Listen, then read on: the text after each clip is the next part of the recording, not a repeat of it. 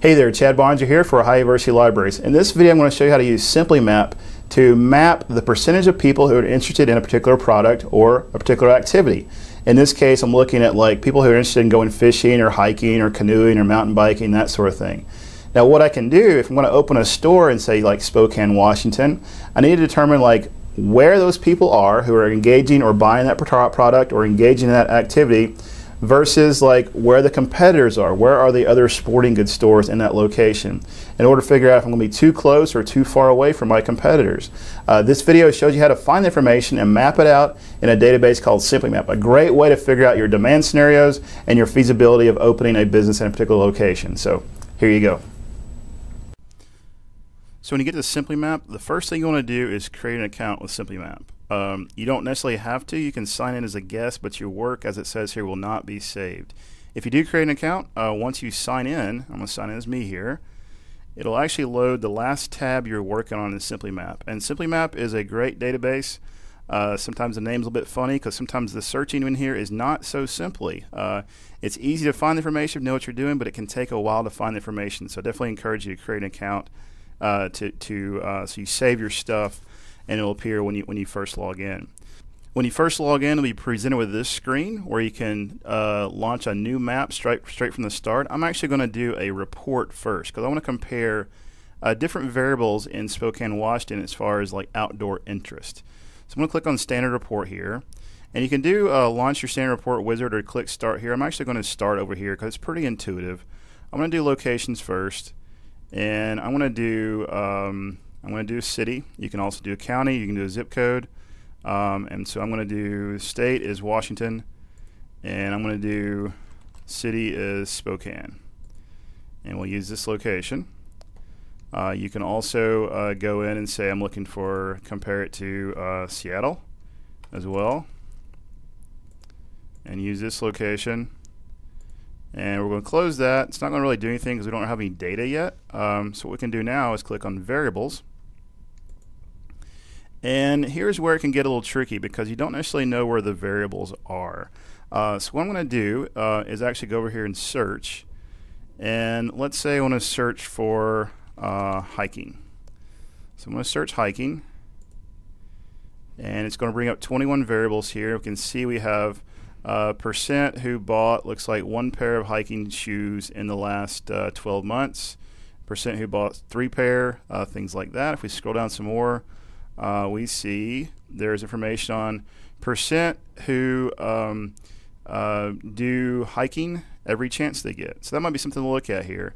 You can see that it's in this sports and fitness category under the Simmons local folder. So what I would encourage you to do is you can actually go and browse to here. For the meantime, I'm actually going to click use this variable, and I'm going to find a couple others in here. Let's say if you want the number as well, use this variable. Now if you're going to compare a larger city to a smaller city, it might be easier to do the percentage versus the total number. Here's percent who like to travel and who do camping and hiking when they go traveling. So we'll use that variable. Okay. And so different things like that. So percent who do occasionally do hiking, use this variable. And if we close out of that, it should add our data here and comparing Spokane, Washington to Seattle, Washington. All right, so if we want to, we can actually add another location. And if we say let's look at cities, and let's do Indiana. And we'll do Muncie, Indiana. Use this location. And as we close out of that, you can see how the percentages change based upon the different averages and percentages there. Okay. Now, I mentioned before, if you click on this View Metadata here, you can see that this path is in the Simmons local folder, Entertainment, Leisure, Sports and Fitness, things like that. So you might actually go under and look for, under Variables, there's Simmons Local. If you scroll down, there is a Entertainment, Leisure. Went too far there. Entertainment, Leisure. Here is Sports and Fitness. All right, so here we have seldom, every chance I get, occasionally, and let's just do participate last 12 months here. And you can see here's people who did fishing. Okay, percent who did fishing. Here's your percent who did hiking, backpacking, number who did hiking, backpacking, right? Okay, let's see. Here is bicycling, mountain road. Pretty cool. I'm a big fan of mountain biking and road biking. We can click use this variable. So these are all kinds of things we can look at in pertaining to our opening an outfitter or something like that. Here's percent who did canoeing and kayaking. That's pretty cool, right? And use this variable. And as we close out of that, we see we found all these other variables just by browsing to that Simmons local folder, and we have this percentage here. Now if you wanted to, you can go under locations, and if you wanted to do like zip codes in Spokane, Washington, all you need to do is go under locations, for example, and then let's say we go under zip codes, or let's say if you wanted to look under cities, you can do it that way. So you can definitely browse down to the more local level there.